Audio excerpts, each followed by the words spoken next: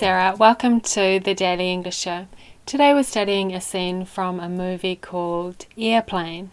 Airplane came out in 1980 and is an American satirical disaster comedy film. It's a very funny movie and I recommend watching it if you haven't already. A lot of the humour is from playing with words, such as when words have double meanings. For example, when a flight attendant says to a passenger, "Excuse me, sir, there's been a little problem in the cockpit." And the passenger says, "The cockpit? What is it?" When he says, "What is it?" the "it" he's referring to is obviously the problem. He means, what is the problem in the cockpit? However, the sentence, "The cockpit, what is it?" could also mean, what is the cockpit? A sentence you might ask if you don't know what a cockpit is. But in this context, there's no way anyone would think that's what he meant. But the flight attendant does take it that way, and that's where the humour is. After he says, "The cockpit, what is it?"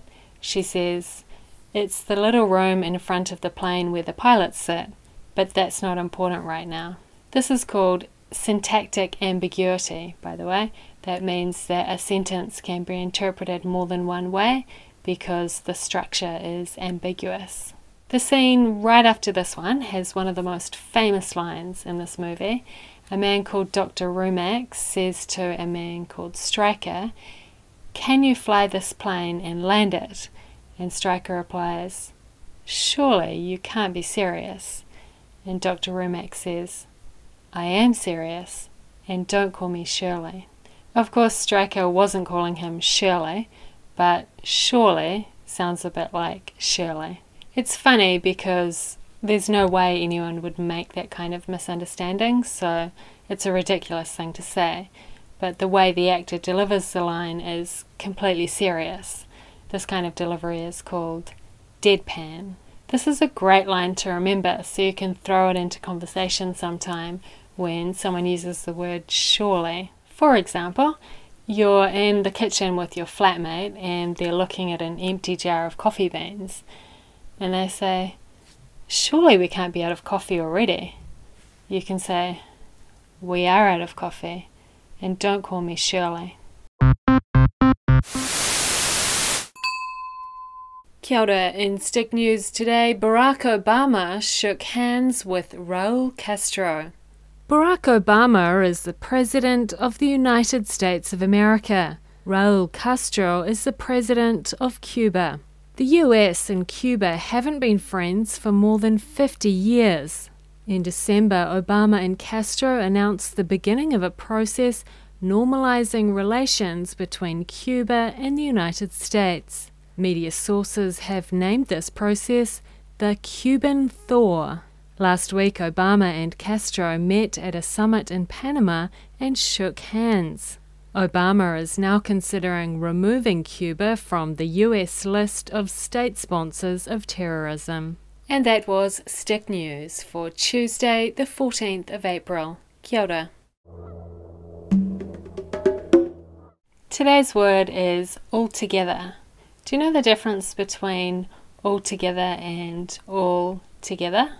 Altogether is an adverb which means completely. In the movie Airplane, Dr. Rumack asks Stryker, "What flying experience have you had?" And Stryker says, "I flew single-engine fighters in the Air Force, but this plane has 4 engines. It's an entirely different kind of flying altogether." By altogether, he means completely. So the kind of flying, single engine versus 4 engines, is completely different. All together is a phrase which means in a group. For example, the Beatles song All Together Now, they mean let's all sing together as a group. Or your teacher might say, read this sentence out loud, all together. So in the movie, when Stryker says it's an entirely different kind of flying altogether, Dr. Rumack and Randy think that he's saying all together, and they think he's commanding them to say that sentence as a group. So they say together, It's an entirely different kind of flying.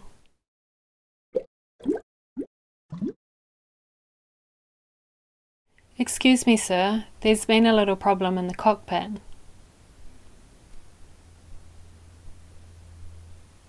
It's the little room in the front of the plane where the pilots sit, but that's not important right now.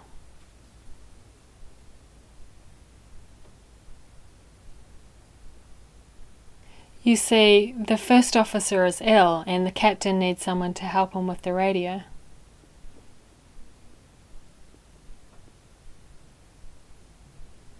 Do you know anything about planes?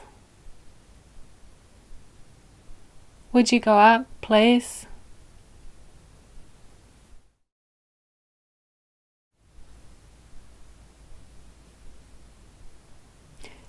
The cockpit? What is it?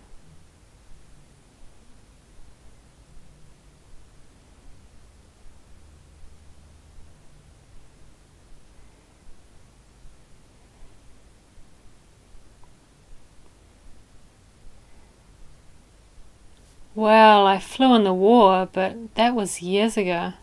I wouldn't know anything about it.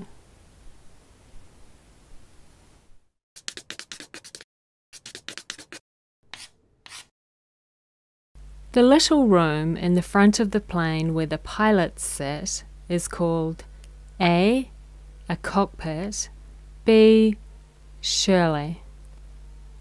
A cockpit.